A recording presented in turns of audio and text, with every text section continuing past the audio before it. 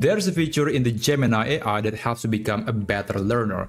So obviously you can use Gemini to give you an answer to a subject, or you can ask it to explain a specific concept. That's certainly a valid use case in Gemini. But there is a better way to learn using this AI tool.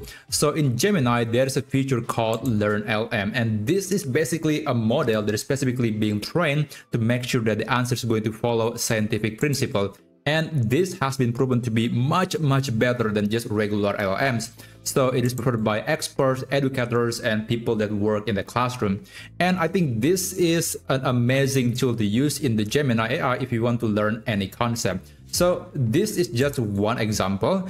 This is a prompt that I sent to Gemini in the LearnLM mode. I asked, what is imaginary number? And this is the answer. Honestly, it's much more easy to digest compared to the generic answer from AI. So this is the same question, and this is the answer from Gemini in the regular mode.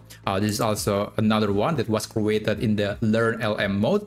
And the answer is much more concise. It's actually helping me understand the concept better compared to this answer that's basically just some gibberish.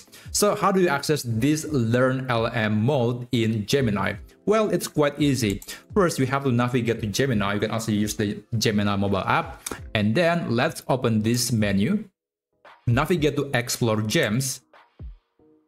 And then here, click Show More and click Learning Coach. So if you click it, you'll see that it is not just some regular Gemini model.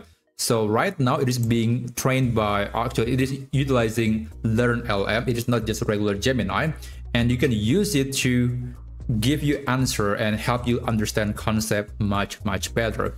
And overall, the way it works is basically just the same as the regular Gemini model, but the way it answers the question is going to be much higher quality and actually help you understand the concept. So go ahead, use this gem called LearnLM in Gemini, and I think you are going to find a lot of value from this tool. So if you find this video to be useful, then be sure to subscribe to this channel, and I'll see you on my next tutorial video. Have a great day.